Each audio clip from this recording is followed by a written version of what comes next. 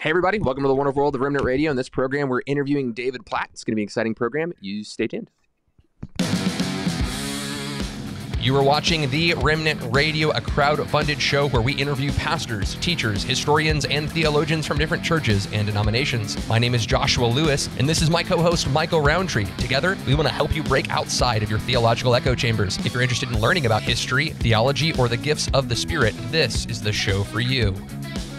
Hey everybody, we've got an exciting program for you today, talking with David and his book, Don't Hold Back. It's going to be a great program, but before we dive into the subject matter, I want to remind you that we are entirely crowdfunded, which means if you want to support the channel, the only way to really do that is jumping on the newsletter. Newsletter's free to join on, but there's a lot of extra content that's there on the newsletter, things like conferences, courses, extra Patreon exclusive content, all that can be found in the newsletter, which is in the description of this video. Also, quick reminder, make sure to like and share this video around so that people that are in your friend circle can be edified by this kind of content. Without further ado, I want to introduce you to my guests for today and my host. I've got David Platt there on the left. I've got Michael Roundtree on the right. Michael, you're a big David Platt fan. Tell us, are you excited about this interview? Yeah, absolutely. Well, I love the mission of Jesus, the global cause of Christ, the nations.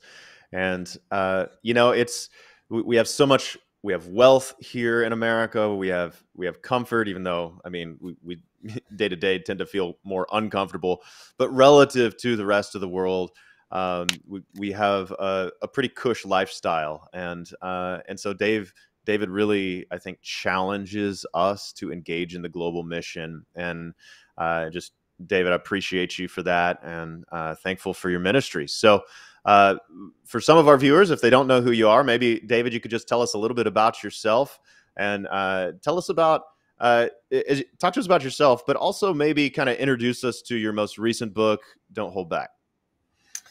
Yeah, so I live in Metro DC. My wife and I have 6 kids, ages 17 down to 2, so I'm pastor of a church, one of the pastors at McLean Bible Church in Metro DC. We have kind of locations spread out around DC. I've been here about 6 years, and that's what this book that I wrote most recently, Don't Hold Back, is written out of the overflow of shepherding this church on mission in the middle of Metro DC, especially in the last few years. We have about 100 different nations represented in our church, and which means that's a lot of people from a lot of different backgrounds with a lot of different perspectives. And in a city like Metro Washington, D.C., a lot of different positions on a lot of different things, obviously all holding fast to the word, but coming to some different conclusions and convictions on some things that are not primary in our faith. So all that to say, holding that together around Jesus and saying, how can we make sure that what's uniting us together is truly Jesus and his Spirit and his word, and not the ideals and ways and preferences maybe we even have in this world, surrounding ourselves with the people who just look like us or think like us on everything.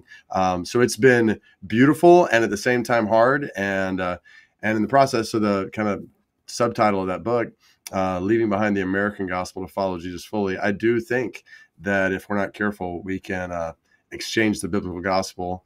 And I've seen this for what I call an American gospel that, so instead of exalting Jesus above everything in the world, actually prostitutes Jesus for the sake of comfort and power and politics and prosperity in our country. And we miss the whole point of what it means to be a follower of Jesus in the process. So anyway, glad to dive into that more, but that's a little summary. And then I lead Radical, which is, so it's a book that I wrote years ago, but it's a ministry that's focused on mobilizing, equipping the church to be on mission in the world, to live for what matters most, and specifically to get the gospel to about 3 billion people who have little to no knowledge of it right now. Yeah. No, tell us a little bit more about just that, the context. You're pastoring this church, lots of diverse views. You talked about essential, non-essential, and the kind of non-essential that gets lumped into the cultural packaging of what is generally evangelicalism here in the West. I mean, I assume essentials are like Nicene Father our Almighty, maker of heaven and earth, one Lord Jesus Christ, Holy Spirit, the giver of life. Like I assume that it's like, essential creedal formulations, but maybe as you see it, kind of define what is the essentials of what is the gospel, and then the kind of tertiary things that are in orbit, maybe in evangelicalism, that may be good, bad, neutral, but we actually make main issues. Could you maybe identify some of those for us? Yeah, sure. I'd love to. Like we talk about it in our church. This is like first chapter of the book, but 3 different buckets, like things that unite us together as just followers of Jesus. So that would be the gospel, I don't want to assume, the greatest news in all the world, that God has made each of us for a personal relationship with him, that we've all turned aside from God and his ways to ourselves and our own ways. And as a result, we were broken people in a broken world, but God loves us so much that he came to us in the person of Jesus to die on the cross for our sin, to rise from the dead, so that anybody, anywhere who turns from their sin and trusts in Jesus will be forgiven of their sin and fully restored to relationship with God, to live as a reflection of his love. So this is the gospel and God's word, the authority of God's word, so that which is clear and direct in God's word. So that's kind of first bucket. This is what holds together followers of Jesus. Then second bucket, we talk about as things that hold us together, like in our local church, which may be different among some different Christians. Like I don't expect every follower of Jesus in Metro DC to come to our church where we do things a certain way, where we have a certain polity, where we have certain convictions about things like baptism. So that's where we divide into different churches, sometimes as Christians, over some of these secondary things. And that's okay. We can still be followers of Jesus, but just be in different churches and still a part of the global church together. And then the third bucket would be things that even in the same local church, we just agree to disagree about. And so as an example of how that played out over the last few years, at one point, this was back in 2020, just made this statement, like, we're not going to divide as a church over how you vote in this election. It's not that you might not have strong opinions or even convictions about what that voting calculation will look like in your life, but that's not what unites us as a church. Like that's third bucket. And I heard people saying like, you can't be a Christian and vote for fill in the blank. And different people would kind of put different names in the blank there. And it was like, wait a second. Whoa, we've just taken like how you vote in an election in 2020 in the United States of America and put it in the first bucket of you can't be a Christian and do that. Like that's not a first bucket issue. And what I was saying is that's not a second bucket issue in our church. Like we unite together around Jesus. We have ran together in our local church around certain convictions, but this is in the third bucket. And I think our muscles in the church for how to keep those buckets separate and how to love people and understand where people are coming from across different buckets, those muscles just haven't been strong.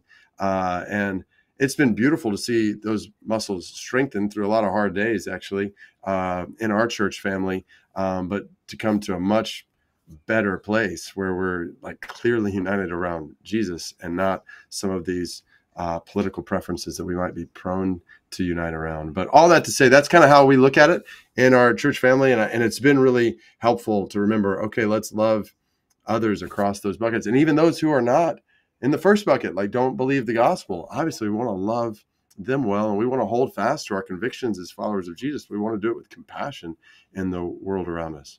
Yeah, that's good. Gavin Ortlund, I think he actually stole this language from Albert Mohler, the theological triage, of like, hey, these are the tiered issues. And that comes right in line with what you're saying, these different buckets. And I think it's interesting. You also mentioned just kind of the atrophied muscles. We're in the kind of social media age where we're constantly being catechized and discipled by politics that are on every outlet, whether it be Facebook or X or Instagram, et cetera, et cetera. And we're constantly being shaped by that. And those muscles are constantly working.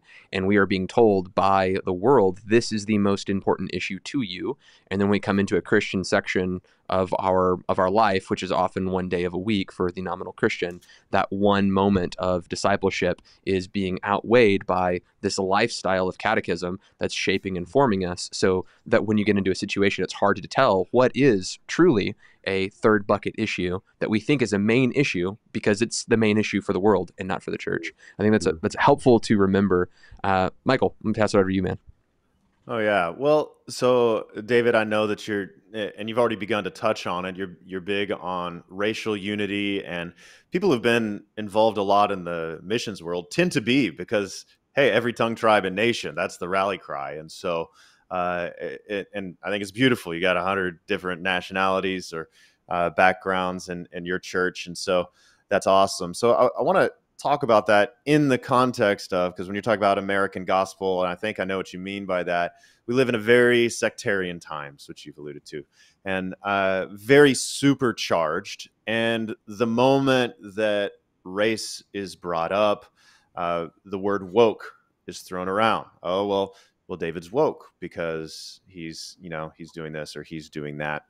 Just talk to us about the term. Talk to us about how you respond if you receive that kind of criticism, and how should Christians respond, where you on one hand see in Ephesians chapter 2 Jesus breaking down walls of hostility between Jew and Gentile, like this seems like a very Bible thing, and then on the other hand, woke has a lot of things packaged into it, and people seem to mean different things by it, and it all just depends. So I'm just going to put that out to you. How do you respond, and how do you recommend that Christians kind of even process that term? Yeah, that's a great question. I mean, if I'm in a conversation with someone along these lines, I mean, the first thing I'm going to do is ask for like definition of terms, like help me understand what you mean by that term. I mean, obviously, we know this. Like if I'm talking with somebody about football and I've got something in my mind, and the person I'm talking to lives in, this part of Europe, who has a totally different sport in mind when they think of football, like that should affect our conversations. So we should have a clear definition of terms there. And so I would ask, okay, what do you mean by woke? Because there's so much and it's supercharged politically and this or that. Because what I'm going to say is, well, I'm going to go exactly where you just went. Like, okay, Ephesians 2 is extremely clear.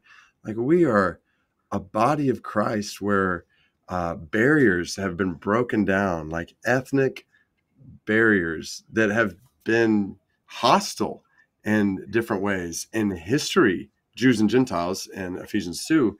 Like, Jesus brings us together in a beautiful unity where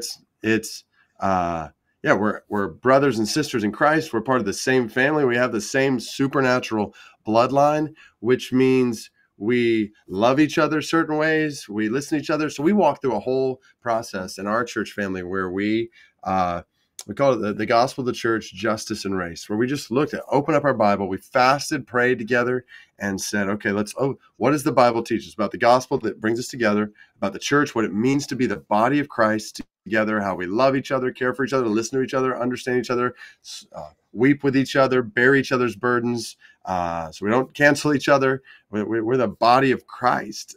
So the church, justice, what does the Bible say about justice? Like hundreds of references of justice. How does the Bible, not our culture, define justice? And then race. What does the Bible teach about these things? And just dove into it. And it was so good. But what was interesting, so in that process, we would ask different people just to give feedback along the way. And at one point we asked, so here we have this multi-ethnic church family. We asked at one point, hey, have you ever experienced challenges in our church as a result of your ethnicity?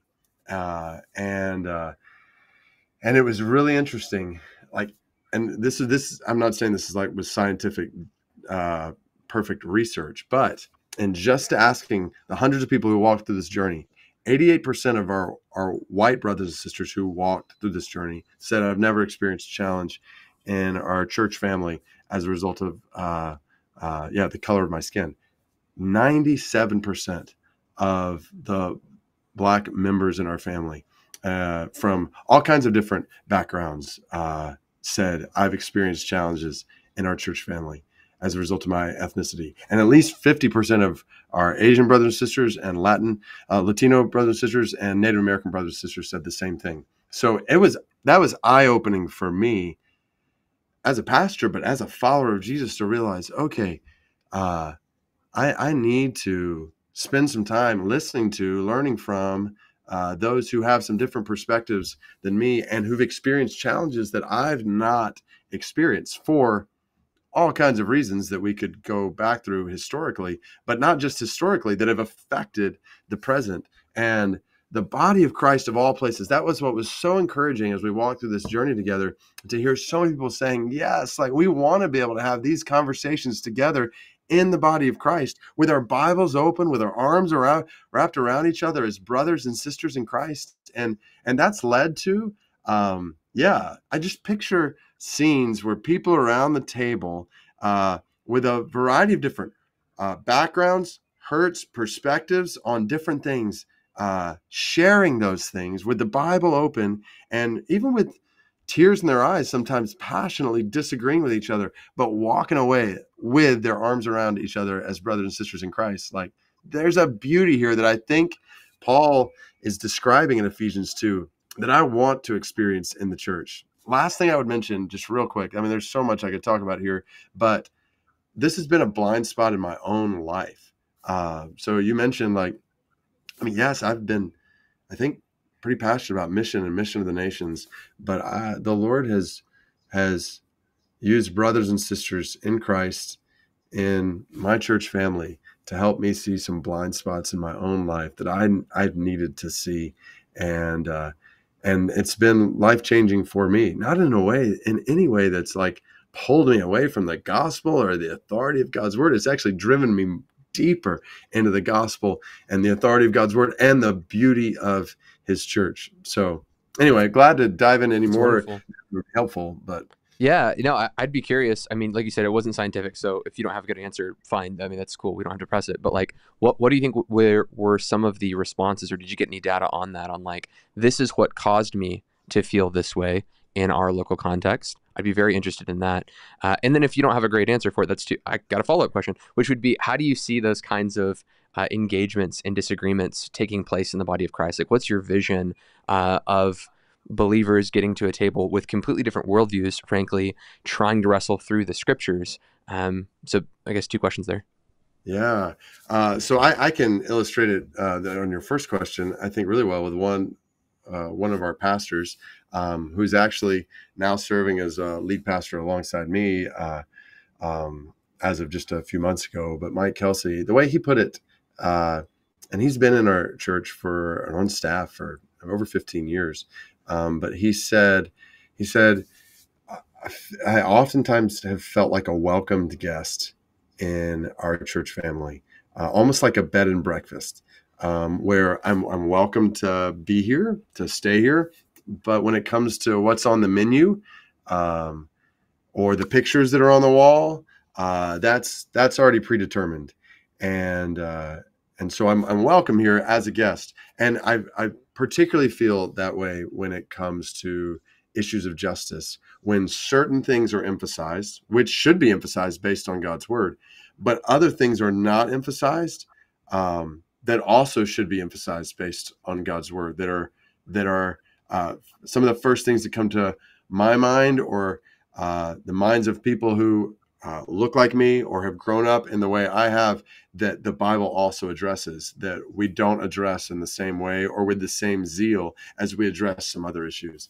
And so that's a picture. And I would say that's played out in many different ways. And it's good. It's good for amidst the cultural confusion and the way this gets politicized and polarized, for people from all perspectives, including people who have the same color skin as I do, to say, hey, well, I struggle with this. And then to do that again as the body of Christ, like with each other, like that's where we've really tried to say, and this is what Romans 14 and 15 is so helpful for us in, to say, I mean, I love the way Paul, he's talking about differences of conviction.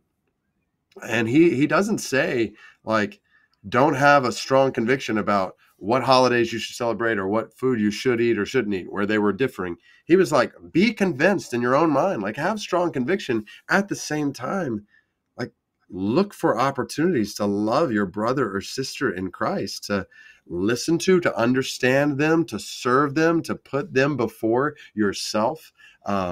It's just a beautiful picture in Romans 14 and 15. So to try to do that in our church family, to say, okay, we have certain preferences when it comes to whether it's music style or just approach to this or that. How can we make sure that nobody in this church family feels like a welcomed guest, but they actually feel like, hey, I'm a member of this church family, and I'm a fully valued brother or sister, and my perspective is represented, not just in the culture of the church and the fabric of the church. And I think in the process, the church becomes more beautiful. The only caveat I would add is I want to be really careful to say that I'm not saying if you're not in a multi-ethnic setting that you don't experience the beauty of the church. I mean, there's some settings in the U.S. or around the world that are just not multi-ethnic communities.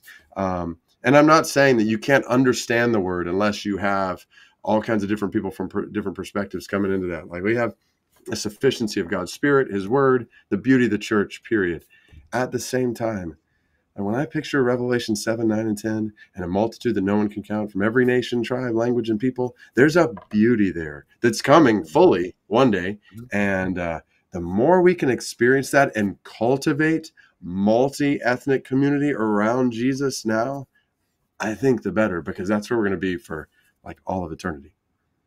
Yeah, absolutely. Well, so I'm thinking about, so we talked about unity around the gospel within your own local church and how that plays out racially, across political divides, basically all the different ways in which we segment ourselves.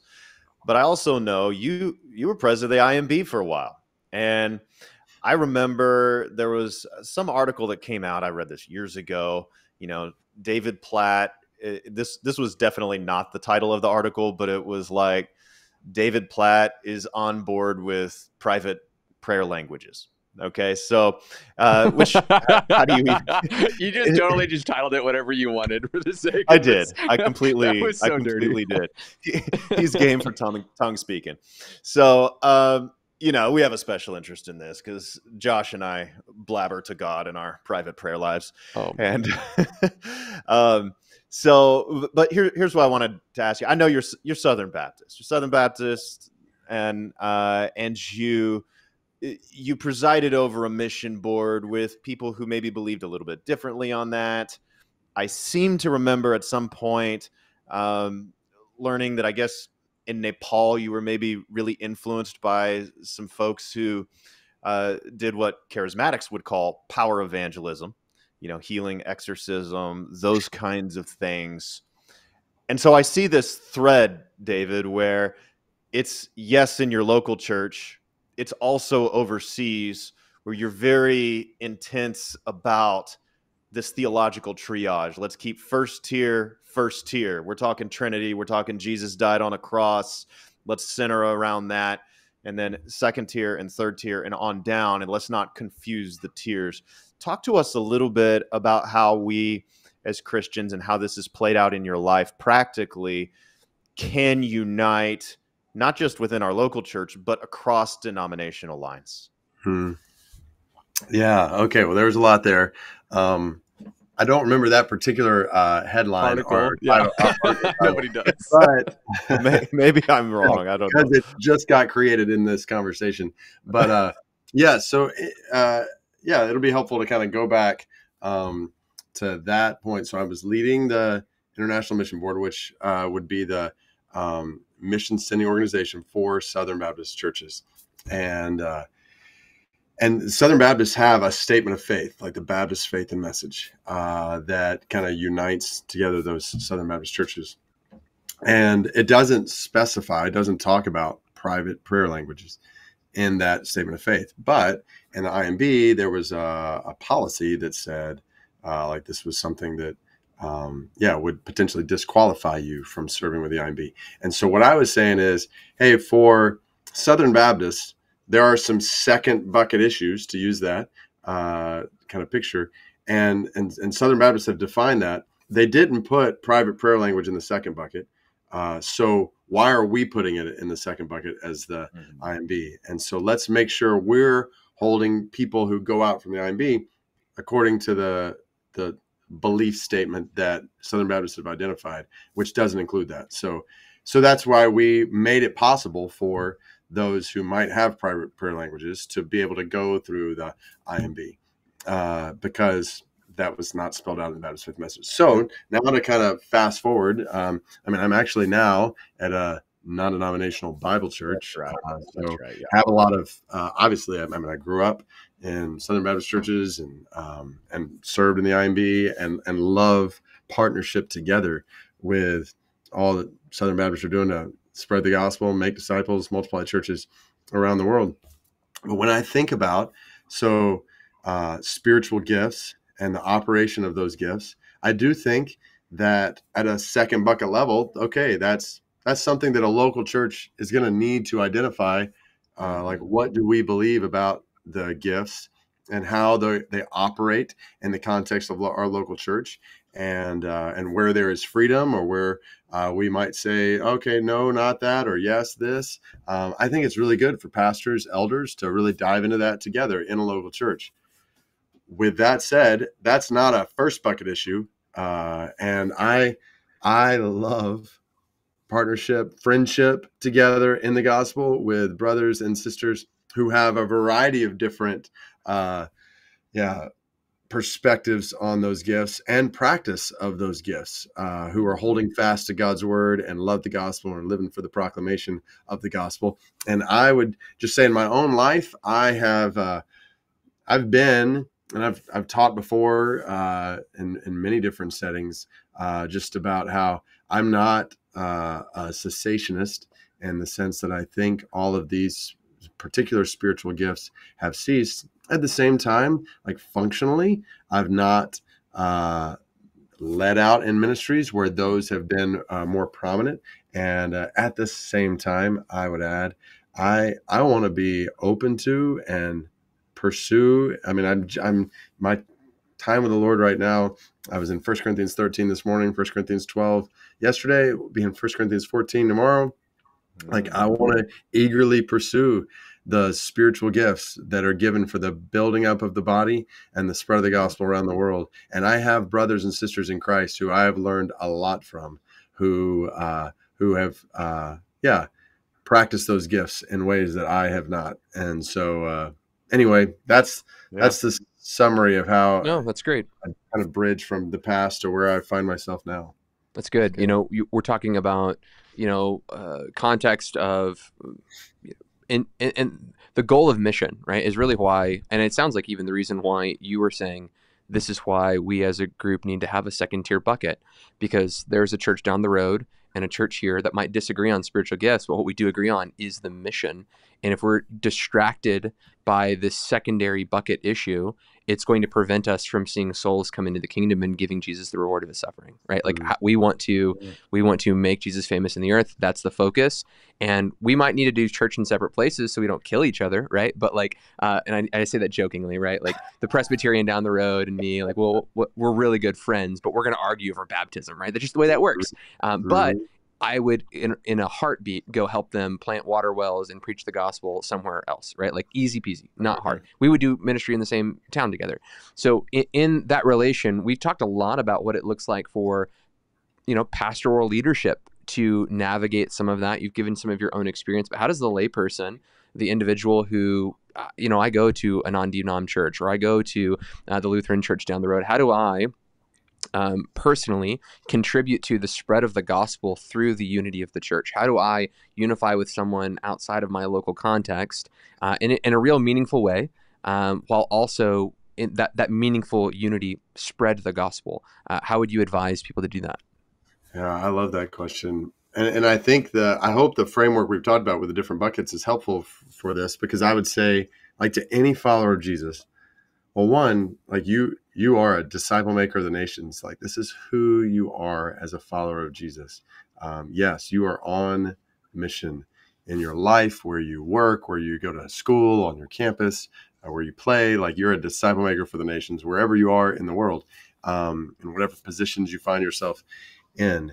And so to be in a local church where you are convictionally aligned on second bucket issues, and you're able to thrive out of the overflow of your convictions.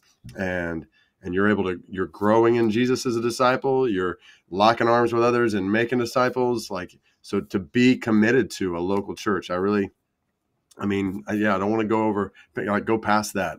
There's 114 times ecclesia is mentioned, the word for church in the New Testament. Over 90 of those times, it's specific local bodies of believers. And we define local church as like a group of believers who commit together to be and do all that God says a church is and does. And so to be committed like that to a body where you're growing together in Christ. And then, yes, to have eyes open to the broader body of Christ around you in the city where you live, around you in the world, and to be saying, yes, how can I co-labor? And these are my brothers and sisters in Christ too. Yes, we're not in the same relationship like I am with those in our local church, my local church, but I love being brothers and sisters in Christ with you. I love working together for the spread of the gospel in the city, for the spread of Jesus' fame, I think is the way you put it. Yes.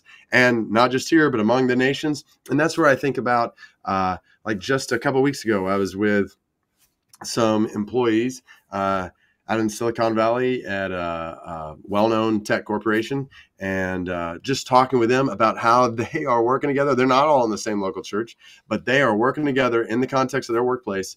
They're interceding for the people in their company. They are intentionally sharing the gospel with the people in their company. They're working together on mission. And it was beautiful, like to see this picture happening. And that kind of transcends local churches. And it's not just they're in the city where they live. Like they're connected with all kinds of people. It's a global tech corporation where they're connecting with brothers and sisters in Christ in different countries and saying, how can we work together in the context of this, the positions God's put us in and our vocation to share the gospel, like to cultivate that kind of evangelistic zeal and disciple making happening just in the context of where we live. That's across local churches. So I hope that a local church is like an ecosystem that's fueling that.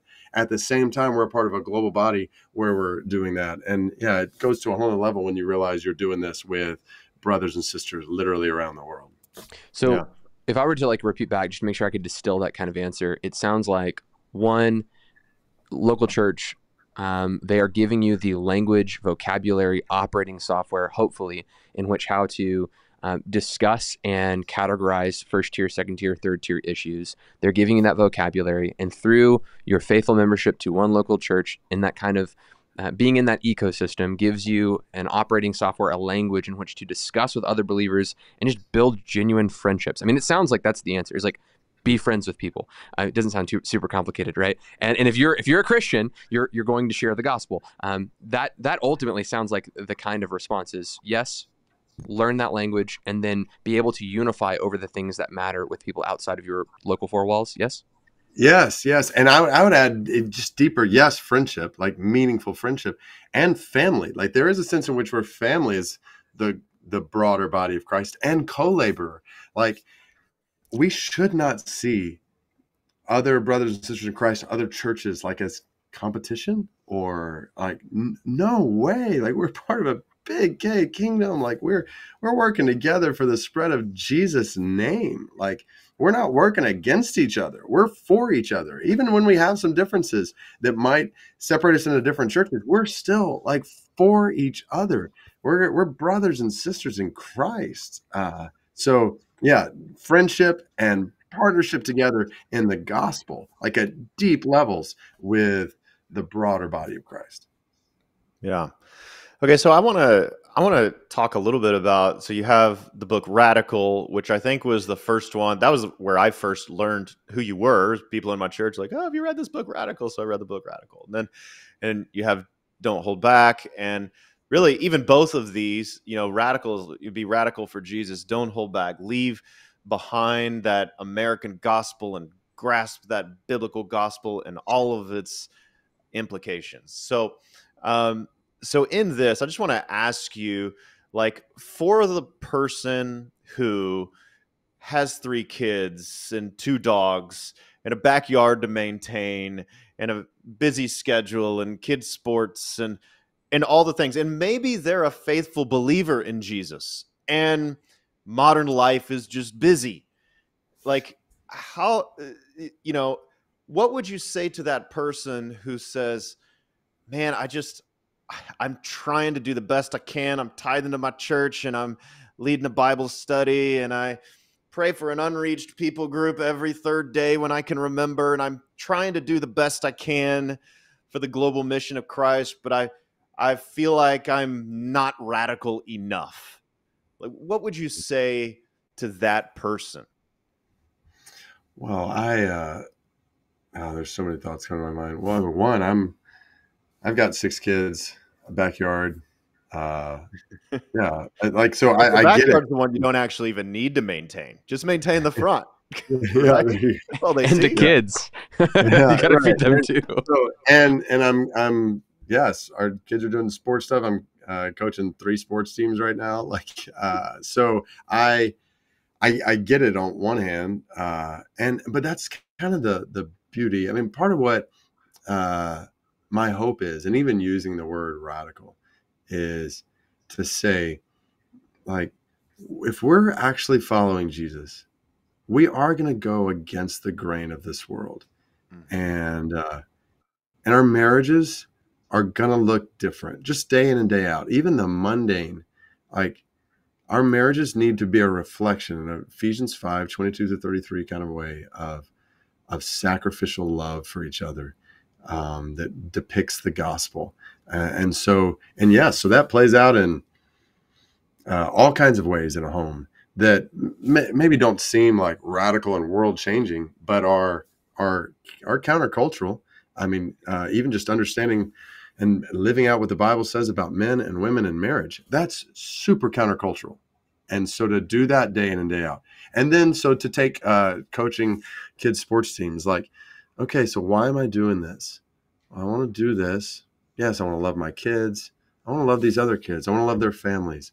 I want to point them to Jesus. Like, it's one of the things I try to do, like, just to infuse that, like, so at the end of each season, like, I just write each of these kids a letter, whether it's a kind of Christian type league or a totally like secular league, to try to write a letter, give it to their parents and say, hey, this is for this child. And I'm sharing the gospel in that. So I'm wanting to infuse, like, okay, following Jesus. I'm not coaching like the guy who doesn't have the spirit of Jesus in his heart. Like, he's great, maybe great and doing, but I've got different things I'm focused on in that. And then, and in my home, my daily life. And that's where I would never encourage somebody to think, okay, are you radical enough?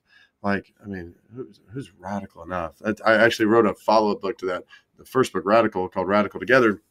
And part of what I was trying to do there was saying, listen, it's about being faithful. It's about being faithful to Jesus in the time and place he's put us in, and faithful to shepherd our families well, faithful to make disciples of the nations from the place where we live, and wide open to wherever God might lead us to do that. And if we're actually doing that, and I would say, like, not settling for a nice, comfortable Christian spin on the American dream, that's not what God has made us for.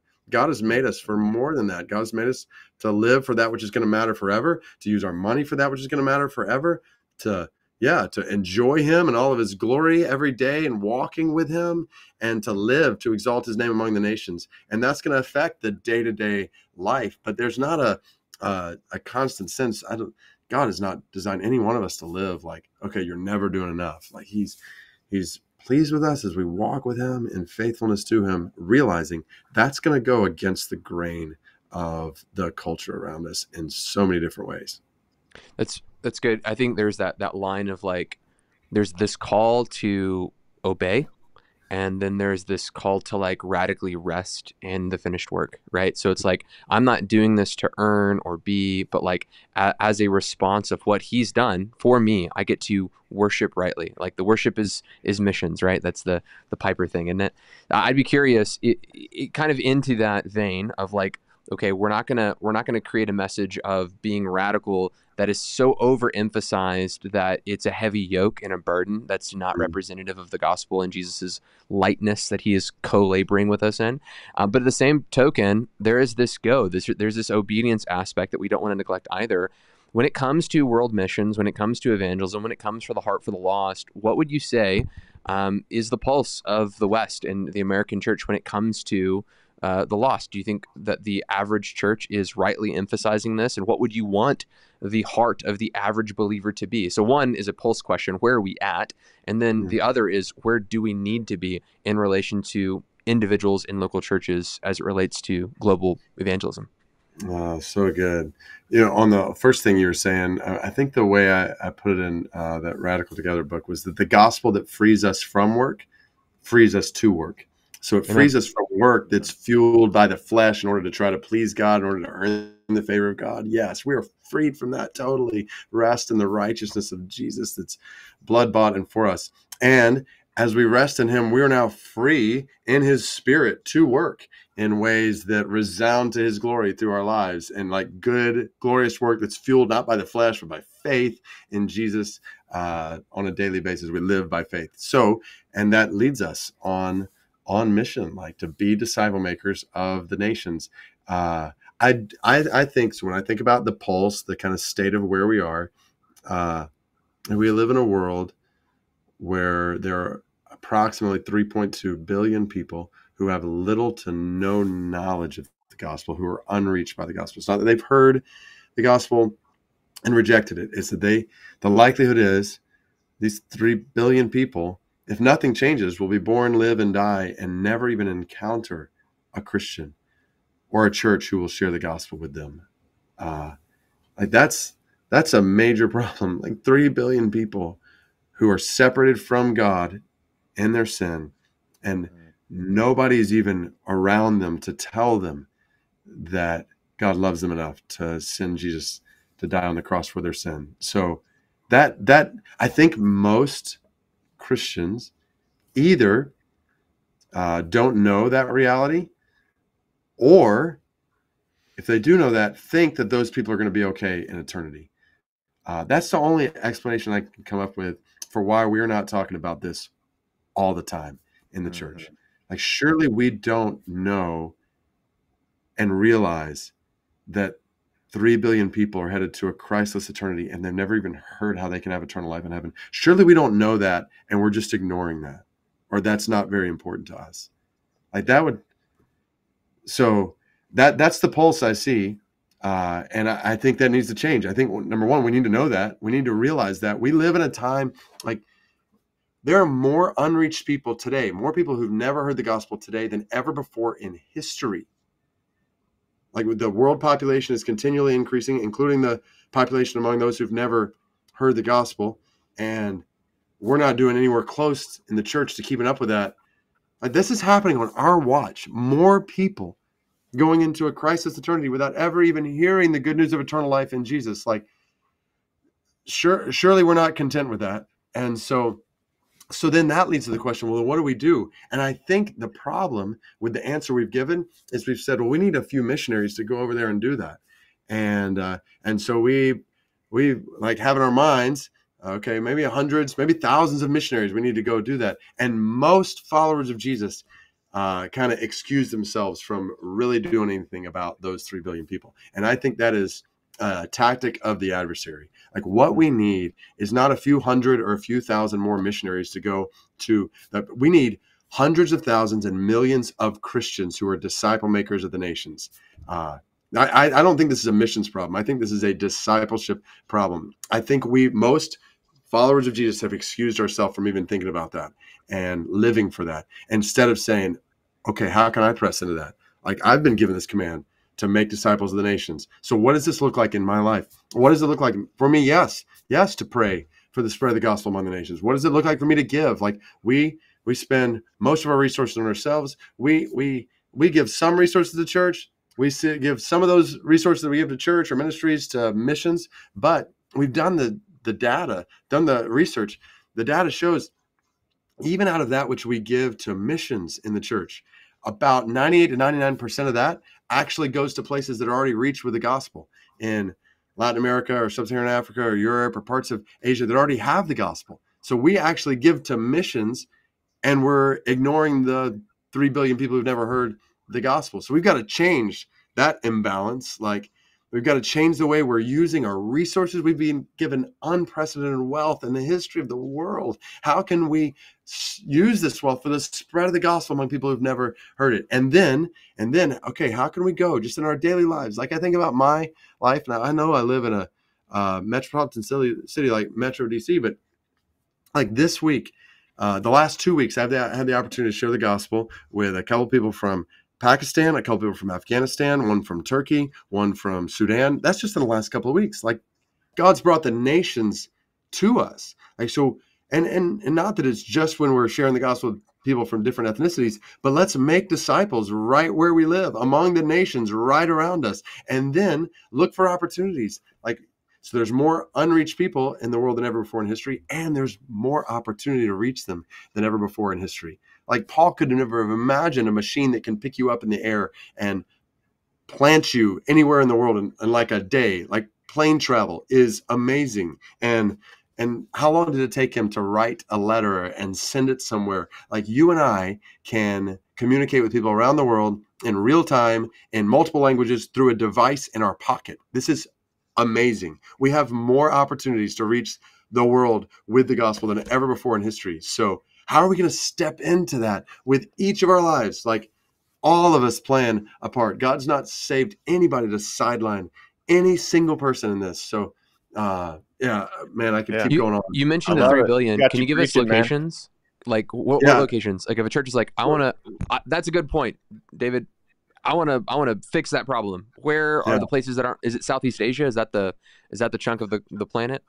Picture a map. I wish I could had one that I could show to you right now. But if you go to joshuaproject.net or like 1040 window stuff. Yeah, so 1040 window. Picture north, the 10 degrees and 40 degrees. Like picture North Africa, increasingly parts of Europe, into the Middle East, South Asia, so India, certainly into Southeast Asia, Indonesia, Central Asia, Afghanistan, Pakistan, Iran, Western Asia, as you get into Europe, Russia, the Caucasus. So just picture that whole stretch of places. That's where the most concentrated population of people who've never heard the gospel live. That's great. Thank you. Okay, so and a huge chunk of those people live in persecuted land. That's a big reason why a lot of them are less reached, because you go there, you might die. And so, or you might get arrested, or you might get your property confiscated or whatever. A lot of those, not all, but a lot of those regions are harder to reach.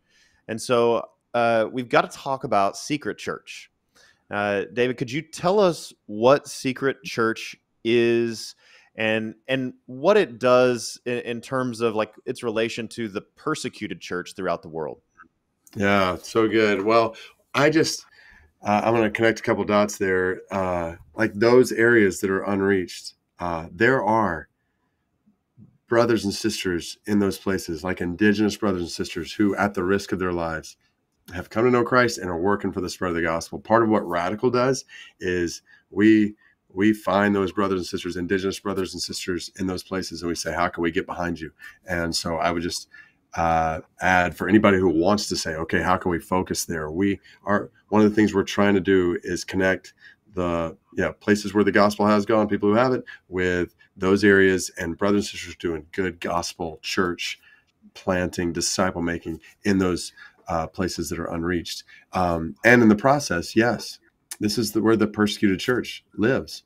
And so we started years ago something we call Secret Church. It's based on time I had initially years ago in East Asia with underground house churches where they'd meet for 8 to 12 hours at a time and kind of sneak me into these underground locations, and we'd gather together, and they're gathering at the risk of their lives. Like if we were caught, I'd be just kicked out of the country. They would go to prison or worse. But they love the word so much that it's worth risking their lives to gather around it. And so we would gather around and just walk through intensive time in the word. And so came back and said, why don't we do that here?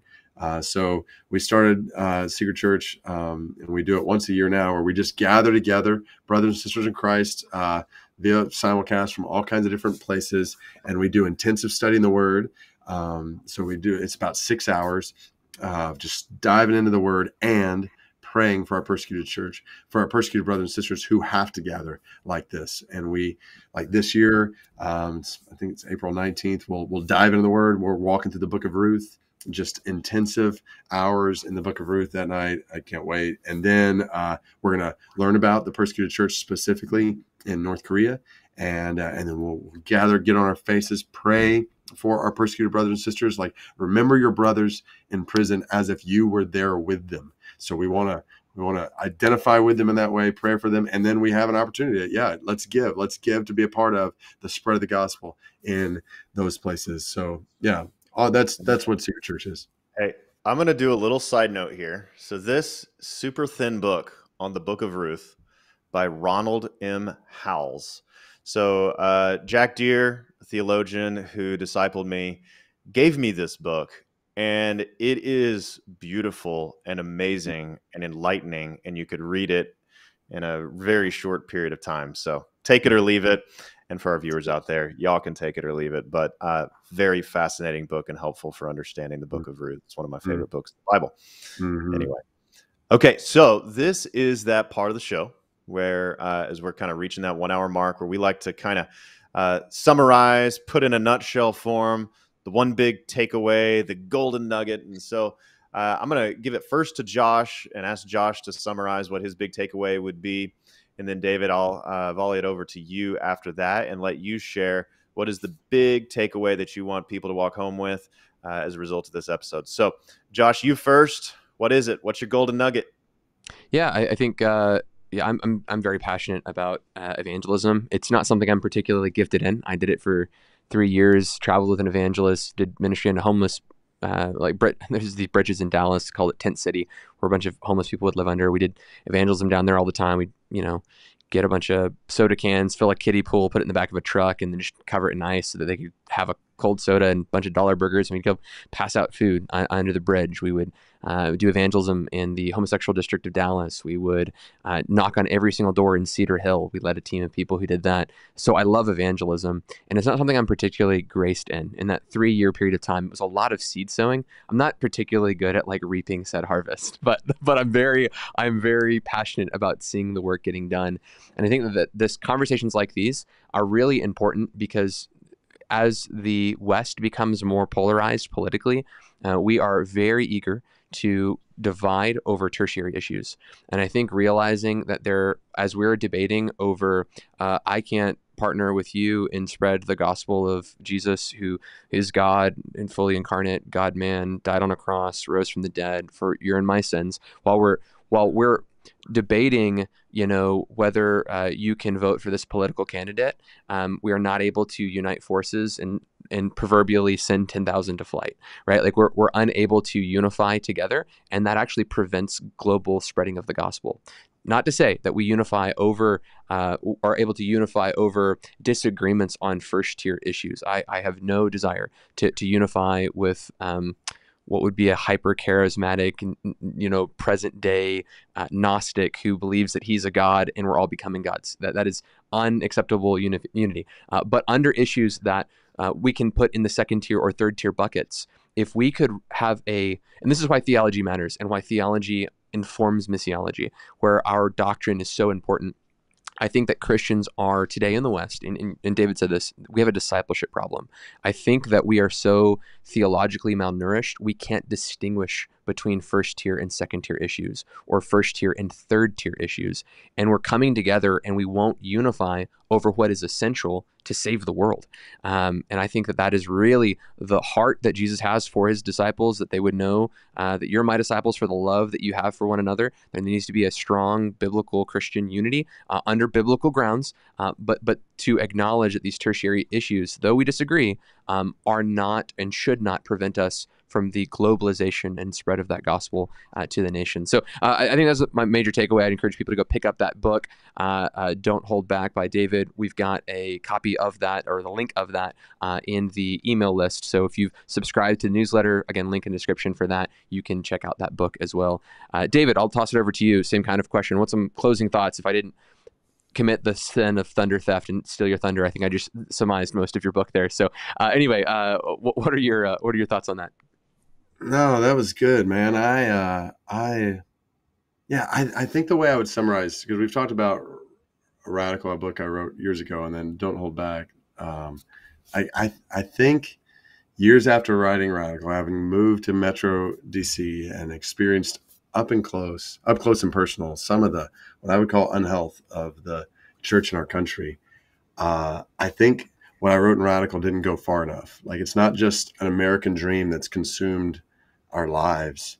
I think if we're not careful, there's an American gospel like that's hijacked our hearts, that we've so conflated the gospel with certain ideals or values or power in politics that if we're not careful, we'll lose the way of Jesus altogether. And I think that we've seen the effects of that in discouragement when you look at the church, disillusionment, division, the next generation saying, I'm just even more and more disconnected from the church. And a lot of people looking around like, I thought there was more to the church than this. And that's part of why I wrote this book. Like, there's so much more to Jesus and the church than what we've seen and experienced. And we can experience it. We can experience him, like the awe-filled wonder of Jesus, the otherworldly beauty of the church. But some things need to change. Like we need to, and that's why I titled it Don't Hold Back, because there's a lot of tendency or temptation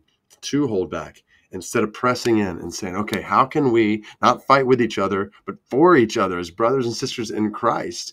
And how can we turn the tide on centuries of racial division in the church so we are reflecting the beauty of who Jesus is? And how can we, yes, hold fast to God's word with conviction and yet love the world around us and each other with compassion? And how can we, like, not just debate justice, but like do it in a world full of injustice, and every one of us play our part in seeing the gospel spread to the nations. So I guess at the core of all that, my hope, my prayer for anybody who's watching this, listening to this, is that that you would experience deeper intimacy with Jesus in the middle of all this than you've ever experienced before.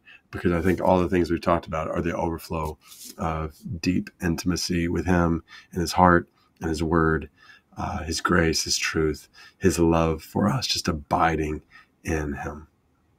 Amen. That's wonderful. Amen. Well, guys, thank you so much for joining us for this show. We film every Monday and Wednesday, 4 to 5 p.m.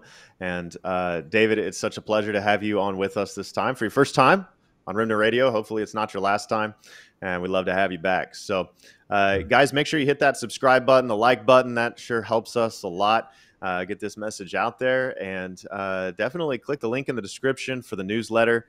Hey, we just found out today we filled up all our slots for the e-course. So unfortunately, you'll have to wait until the fall to hop on that train. But definitely sign up for the newsletter, and you can find out all the happenings of Remnant Radio. Guys, thanks again for joining us. God bless you, and have a great week.